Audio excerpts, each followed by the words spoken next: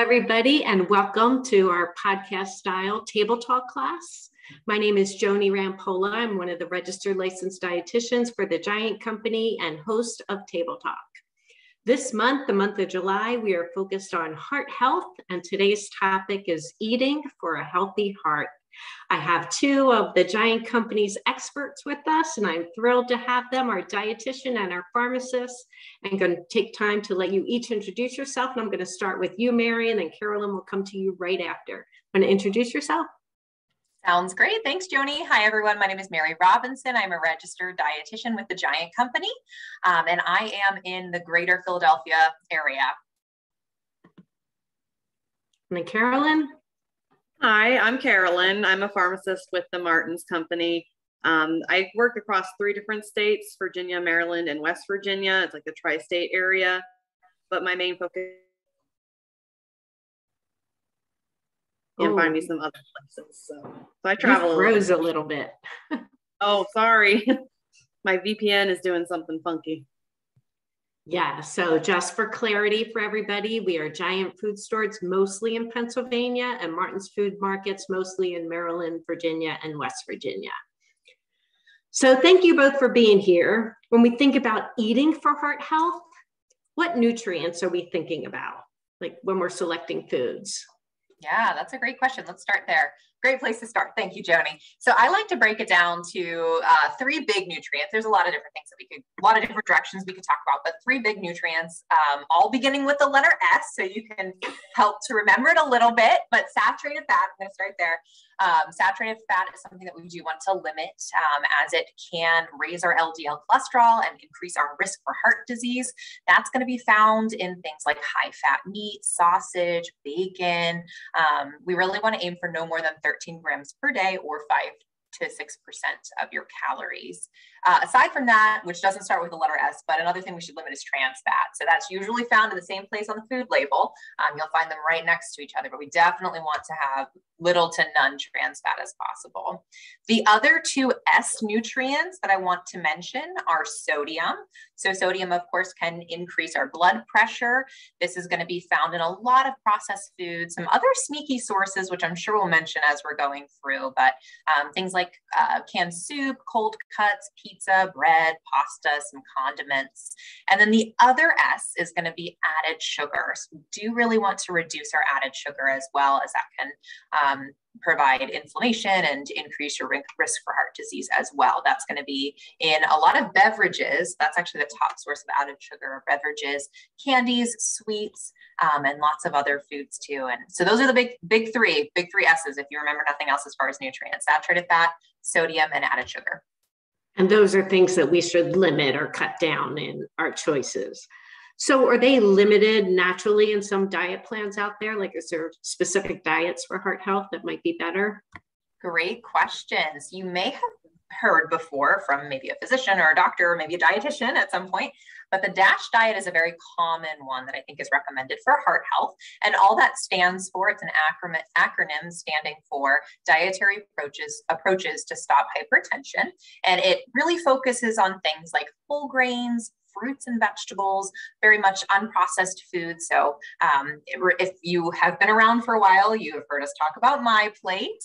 And so it does really focus on those sorts of food groups and balance, and then also limiting sodium as well to under 2,300 milligrams of sodium at the very least, if not less.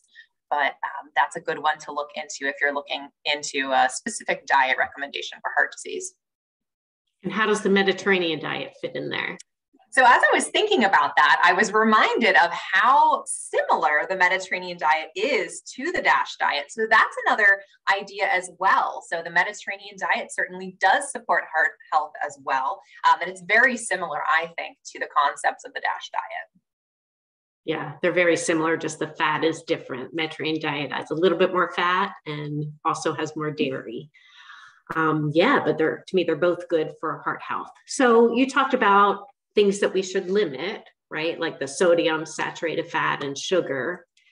But I know a lot of people don't like the thought of removing things from food and focusing on that. What if we wanted to just add something to our diet? Is there something that can make our heart healthier by just adding more? Yeah, I love that. I love that approach, right? thinking about it from what can I have versus what can't I have, right? So fruits and vegetables, of course, have a variety of vitamins and minerals. They also have a key component of fiber. So fiber is going to be something that's beneficial for our hearts and also beneficial for many other things within our body. And fruits and vegetables have a lot of fiber in them naturally. Another thing, of course, that you can get fiber from would be whole grains. So we do recommend choosing whole grains when those are available. And these are going to be found in things like quinoa or oatmeal or whole wheat pasta, whole wheat bread, things like that. The other nutrient too are omega-3 fatty acids. So those are the good fats, if you have heard them termed good versus bad fats, but they are more beneficial for our hearts. And these are going to be found in things such as fatty fish like salmon. You can find them in nuts, in oils, in avocados, lots of different foods that provide those nutrients. I love that. And to me, that's a great thing to do. Focus on adding more, like you said, whole grains or fiber or omega-3 fatty acids. And that kind of reminds me a little bit about guiding stars, because foods in the store earn stars, 1 good, 2 better, 3 best, if they have some of those same nutrients. So how does guiding stars relate to heart health? Yeah, thanks for that little brief synopsis. But if you're unfamiliar, as Joni mentioned, Guiding Stars is our nutrition navigation system in our Martins and our Giant stores. You'll see the stars, which, as she mentioned, 1, 2, or 3 stars our products are rated on. You'll find it either on our own brand packaging, you'll see it on the shelf tag, or you can find it if you use Giant or Martins Direct. You can find it actually like right next to the nutrition facts label on a product. But so Guiding Stars is rated on things that are very similar to heart health as well. So foods earn stars if they have things, if they have more fiber or whole grains or omega-3s, which are the 3 things that we just kind of talked about increasing in our diet. And they take into consideration foods that have less saturated and trans fat and also added sugars. So Guiding Stars can be a really, really helpful tool when you're in our stores and when you're shopping to help you to make the most nutritious choice for your health. I love that, because Guiding Stars also came up last month in our diabetes series for that reduced added sugar. So yes, it's definitely something to pay attention to in a category of food to find better options to nourish you and help you on your journey. That's great. Carolyn, let's get you in this conversation. So I know here a lot of customers talk about taking a daily low dose aspirin. What are your thoughts on that for heart health? Yeah, so aspirin has actually kind of become a controversial subject in the pharmacy world in the last few years. It kind of used to seem like everybody over a certain age should take aspirin daily. And when we say low dose, we mean the 81 milligrams daily. But they've kind of backtracked on those recommendations.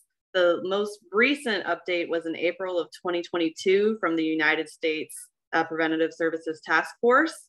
And they came out basically saying for primary prevention of like a heart attack or a stroke, which means if you've never had one before, basically they just say it's not a recommendation, that you should not be taking it unless you're between the ages of 40 and 59 with no bleeding risk and you've talked to your physician about it. Because maybe you're somebody, sorry about my dogs, maybe if you're somebody who is at a higher risk from like a family history or something like that, it might be beneficial for you. But I really wouldn't start taking it without at least talking to your doctor about it first. Now, when it comes to secondary prevention, we have been, sorry, they're triggering everyone else's dogs.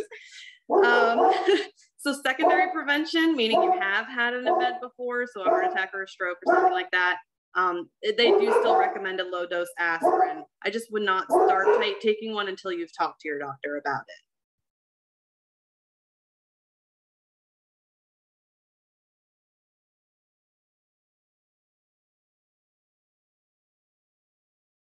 I'm sorry, my dog's freaking out now after hearing her bark. She's trying to wait and see if she's settled, but she's not. So we're just going to go on.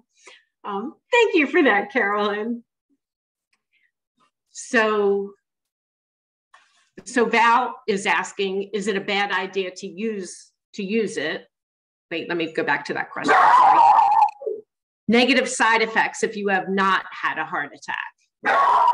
The biggest side effect we worry about with taking an aspirin is it increases your bleeding risk, particularly in the GI tract, which is a dangerous place to have a bleed.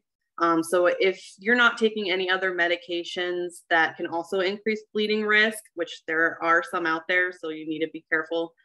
It's not the worst thing in the world, especially if you're taking it with some food at the same time to kind of help buffer that in your stomach. Then it's not as bad. And you can always watch for the signs of bleeding as well. So if you're getting bruises that you can't explain, or colors when you go to the bathroom that aren't usually there, so like browns, dark browns and blacks or reds, those are concerns. So really it's just bleeding risk is the huge side effect that we're worried about with patients taking an aspirin daily. And I have another comment. Someone says they're surprised to see how much sodium is in canned food. After her husband had a heart attack, she cleaned out her pantry and gave away bags of food due to the sodium. Yep, that is true. So Carolyn, I want to pick your brain a little bit more. I think it's common knowledge that smoking leads to heart issues. If someone wanted to reduce or stop smoking, are there tools that we can have in the store to help them? Absolutely. I highly encourage anybody who's currently smoking to try to set a goal to quit. You don't have to quit today, but I would definitely start thinking about it, talk to your doctor about it, or talk to your pharmacist about it. Our stores carry a range of nicotine replacement products, which are really, really helpful when it comes to curbing the cravings to help you quit. A lot of people do quit cold turkey, but I do think these replacement products make you more successful. And it's important to keep in mind that a lot of people have to keep trying. So you might try to quit and fail, and it's really important that you try again. A lot of people have to try multiple times before they're actually successful at quitting smoking entirely.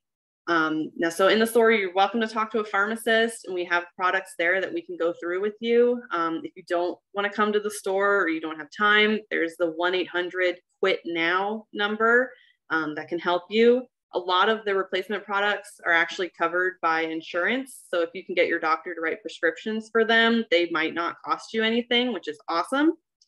But I do really encourage anybody who currently smokes to think about quitting, because 1/3 of all deaths are from heart disease are linked to smoking. And within just 1 year of quitting, you can cut that risk in half. And then within 5 to 10 years, you cut your risk of various cancers in half.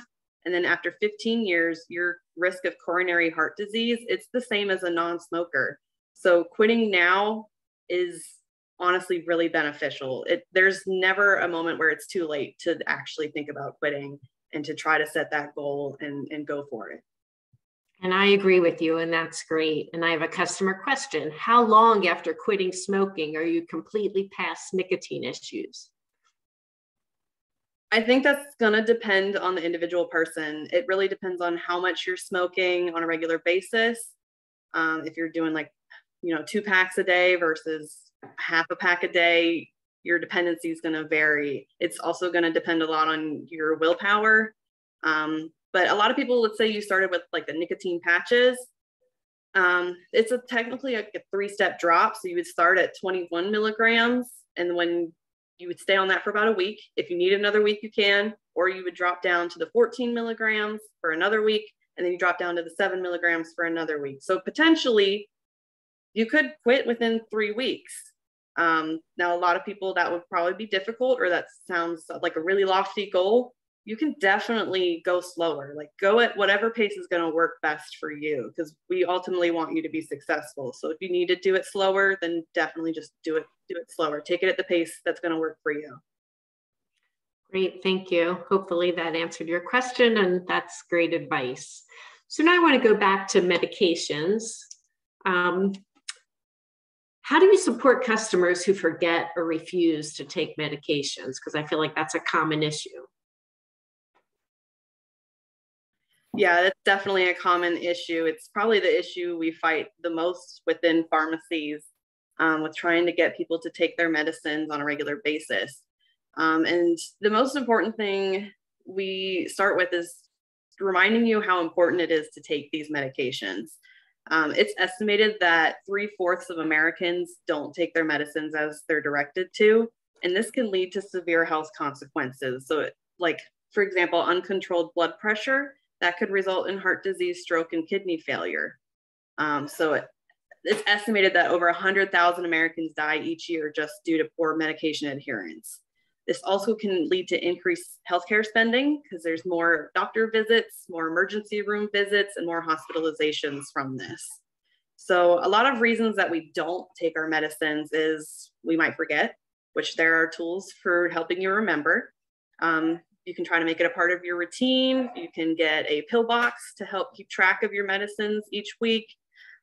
Sometimes if you have too many medicines, it's easier to forget to take something. So that's when pill boxes are really, really helpful, or even setting reminders on your phone. I used to set reminders all the time for my medicines because I just couldn't remember to take them when I'm really busy at work or something like that. Some people don't take them because they're not convinced that it's working or that they need it. So in those cases, we just really need to go back and educate and see why you think it's not working, because some medicines, you're not going to really feel that it's working for you. Like your blood pressure, you're not always going to feel if it's high or if it's starting to dip lower. So a lot of the times people will think, well, I don't need the medicine because I feel fine. Well, you still need the medicine because your blood pressure might still be too high or too low. And we don't want to, risk causing any more severe problems from leaving that untreated.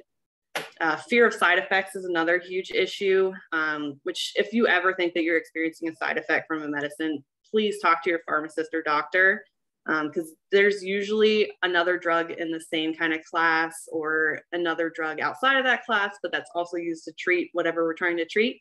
And we can always try to switch things up for whatever's going to work best for you. Sometimes it's difficulty taking a medicine that will prevent us from taking something. For example, there are some inhalers that are a bit tricky to use. Some people will have to do injections, which can be tricky if you're not good with fine motor skills. Even being a pill too small with fine motor skills, that can be an issue. Or if a pill's too large, trying to swallow it is an issue. So if you ever have problems like that, also just talk to your pharmacist. We'll definitely work with you to figure something out that works well for you. And then perhaps the customer commented also due to finances. Yep, that was the one I was about to hit. The biggest thing is probably finances. The cost is too high for a medicine. So I would certainly talk to your pharmacist or even your insurance company if a medicine is too high in cost to find an alternative. A lot of the times it's just there's another drug in the same class that's not on your insurance company's formulary, and we can try to work together to figure out which medicine is going to work best, that's going to be cheapest for you. So as long as you're open and communicating with your pharmacist or your doctor, we can try to figure out problems to get around these medication issues. Great, thank you. Now I'm going to go back to Mary. Mary, can you talk us through some strategies to reduce saturated fat in the diet and just give us a refresher as to total fat versus saturated fat? Yes, absolutely. So the nutrition facts label does break this down, and I do have a visual. I've got a couple visuals here, and I think we have some time. So let's go ahead and dive into that then. So I'm sure by this point, hopefully most of you have at least seen a nutrition facts label, but if not, you can find it on your packaging. But okay, so as you can see, we've got total fat right here. And that's going to be the total amount of fat in the product, right? But right below that is going to be saturated fat and trans fat, which I talked about a little bit earlier, which these are the things that we do want to limit in our diet, right? Another great visual from the American Heart Association that I wanted to also show you is this great little kind of like a green, yellow, red light system. And heart.org is the American Heart Association's website, and it has a lot of information, really credible research-based information. So anything that we talked about nutrition-wise or other things too, right? This is a really great resource to check out if you have any further questions. But anyway, so this gives a great visual of the types of fats, the different types of fats, and how we should include them in our diets, and some great visuals as well for types of foods, right? So the saturated fat, which we're focusing on, we do really want to limit that in our diet. And then this, what does it say? Lose it? Yes, lose it. Sorry, the image was blocking it. Anyways, lose it. This really is for the trans fat category. Okay. So trans fat on a label, if you don't see it listed on the label, because with labeling, they are able to not list trans fat if it's less than 0.5 milligrams on a label. But if you go down to the ingredients list, you want to look for the words that are partially hydrogenated or tropical oils. Okay. So right here, that's what you're looking for in the ingredients list that you don't want to have. Okay. These are the things that we really don't want to have in our diet.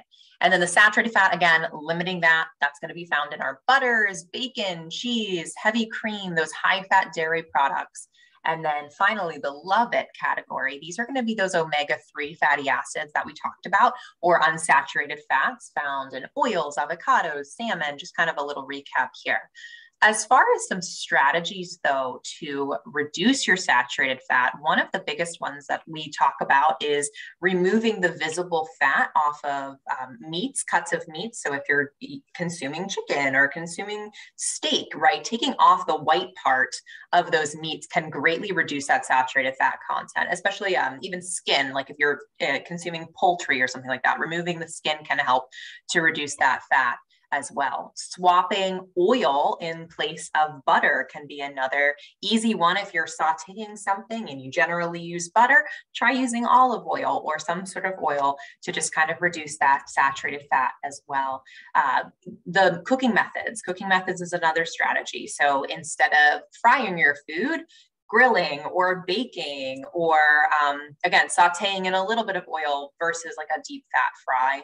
And then finally, to moving towards more of a plant-based eating habit as well. So adding more vegetables, even if it's just simply, incorporating more veggies in a stir fry and a little less meat or something like that. Or choosing plant-based proteins such as beans or nuts or legumes, something like that. Those are some great kind of practical strategies that you all hopefully can implement in your lifestyle. Yep. And I love that you can just add and have improvement in your diet. So thank you for sharing that. Got a customer question. Why is coconut oil bad? Great question. So coconut oil is kind of controversial a little bit, although I feel like it's less popular than what it was. But it is actually a saturated fat. So it has saturated fats within it. It is solid at room temperature. That's kind of a good way to know if a fat is saturated or unsaturated. So because it is solid at room temperature, it does have those saturated fats. So that's where it's a little bit less helpful for our hearts, right? Whereas something like an olive oil is definitely going to be the way to go there. Now, if you're using it like you were using butter, that would be fine, but we don't want to be using too much of it as far as it is still an oil, it's still a fat. Yeah, hope that answered your question. Good, can you share some strategies to reduce sodium? Yeah, let's talk about sodium a little bit. So as one of the customers mentioned, canned goods is one of those sources of sodium. So one strategy right off the bat is to choose no salt added or low sodium canned goods when we're looking at any sort of canned goods. And to read the nutrition facts labels, I think that's a really good way to find what would be a lower sodium option. I mentioned some higher sodium foods earlier on, but just a refresher, some of the biggest culprits for sodium include bread, lunch meats, deli meats, canned soup, sauces like pasta sauces or any sort of jarred sauce. Condiments can be another one, like ketchup or salad dressings.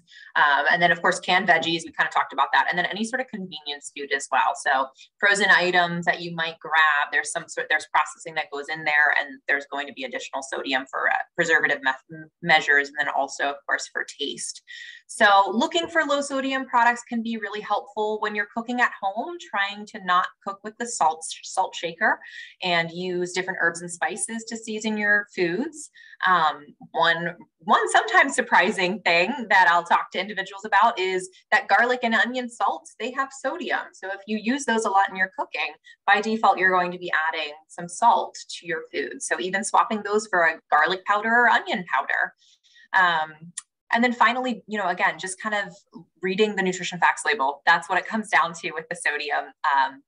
thought. So again, just like as I showed you with the fats, the sodium is also just a little bit below on the nutrition facts label.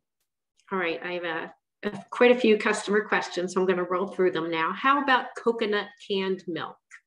Where does that fit? Yeah, that's a really good question. So I personally have not used it that much, but I do believe it is sweetened. So certainly check out the nutrition facts label on there. I think it's sweetened. So the added sugar would be the problem there. As far as its fat content, I would imagine that it does have some saturated fat within it, because I do believe that it's used as like a heavy whipping cream replacement in a lot of recipes. So it's going to probably have some saturated fat, and it's going to have some added sugar. Joni, have you ever cooked with it before? Can you explain? Yeah, so they do have a full fat version that does have sugar in it as well. So it has, sugar and fat added that are not the best for your heart health, but you can get unsweetened and a lower fat. So that would probably be a better choice. Okay, comment. My girlfriend has allergic reactions to many, many medications, often winding up in a hospital emergency room. She's 79 years old. Can a person get 2 to 3 days of medications instead of a full prescription? Yeah, definitely. If you basically can get any amount on a prescription that you want, you just have to ask for it, as long as it's up to the amount that the doctor wrote for. So if your doctor wrote for 30 pills, you can get 1, 2, 3, 4, 5, 6, all the way up to 30. You just need to let the pharmacy know so that we can bill it properly and count out the right number of tablets that you want. So just as long as you talk to the pharmacy, we can do that for you. Oh, interesting. Didn't know that. Peggy, I don't know, you might need to clarify this, but here's a question. Should fat and skin be removed before cooking? In terms of saturated fat, I think that's going to certainly help. It's going to reduce that fat. Oh, of meat. Yes. Okay. My mind went to vegetables. Fat and skin. Yeah, got it. That makes sense now. Thank you. Then you can get the rest of the pills later if there are not issues, or do you need another prescription? As long as it's not the most controlled type of controlled substance, yes. If it's what's called a C2, which are generally your opioid pain medications, we can't really divvy those out. You'd have to get the full amount, or you would lose the rest, essentially. But for your regular medicines, like your blood pressures, cholesterol lowering stuff, antibiotics, things like that, yeah, you can get a small amount and then come back and get the rest at another date. That's perfectly fine. All right, we have 2 minutes left. And Mary, I'm just going to ask you to go through some surprising sources of added sugar. Sure. So added sugar, we want to have no more for women, no more than 6 teaspoons per day. For men, no more than 9 teaspoons per day. In grams, it's going to be about 25 grams for women. For men, 36 grams of 36 grams of sugar, added sugar per day for men. But yes, some surprising sources of added sugar. One of the most surprising, I think, is salad dressings, right? Because they're not sweet. You don't expect them to have added sugar, but definitely some of those are going to have some added sugar. Ketchup, sports drinks, beverages, of course, soda, right? We all think that, but sports drinks, right? You might be thinking, oh, this is going to be hydrating myself after something, but there can be a lot of added sugar in there. Baked beans, pasta sauce. I know I mentioned that for sodium. There's also added sugar in there as well, and it's not even sweet. So very surprising. Yogurt, of course, sweetened yogurt. That's going to have a lot of added sugar. I think I looked at I have a vanilla Greek yogurt, and I looked at it this morning, and I want to say it said 14 grams of added sugar. I was feeding it to my 1-year-old. So I was like, oh, how much is in this? And then I looked at it and I was like, oh my goodness, that's a lot, especially for a 1-year-old. Instant oatmeal, that's another big one. So those sweetened oatmeal packets that are super convenient. Yes, there's whole grains, but there's going to be a lot of added sugar. And then finally, dried fruit, because sometimes dried fruit, although it's a fruit, right, there's going to be added sweeteners to that as well. So sometimes. Yeah. Just to kind of add on to that, a lot of over-the-counter medicines also have a lot of hidden sugars. So a lot of those liquid cough syrups, they have a lot of sugar in them. So just be aware of that. There are usually next to them sugar-free versions, so you might want to steer towards those instead of the regular ones. Yep, and food dye in them. It gets me mad. So is plain instant oatmeal okay? I would recommend to lean more towards that. Although sometimes the sodium's high with instant oatmeal. It's not generally like, it's not high, but like an average instant oatmeal packet can have upwards to like 110 milligrams of sodium. So I would recommend making it from yourself, purchasing like a instant oats or old fashioned oats, right? Either one, and then adding your own flavorings. You said instant, but I think you mean quick oats. That's what I meant. Thank you, Joni. Yes. Yep, just buy the canister of quick oats, and usually it can get done really quickly with just hot boiling water added in 1 minute or microwaving it. Perfect. Well, we are just about at 12:30, so I want to thank everybody for coming. Great questions. You can add fruit to your oatmeal, right? Overnight oatmeal is easy to make and good. Yep, we love all the ideas. So thank you so much for joining us, everybody, and hope you'll stay tuned next week when we dive more into building your plate. Got a lot of thank yous coming in, and people appreciated the questions. Great, thank you.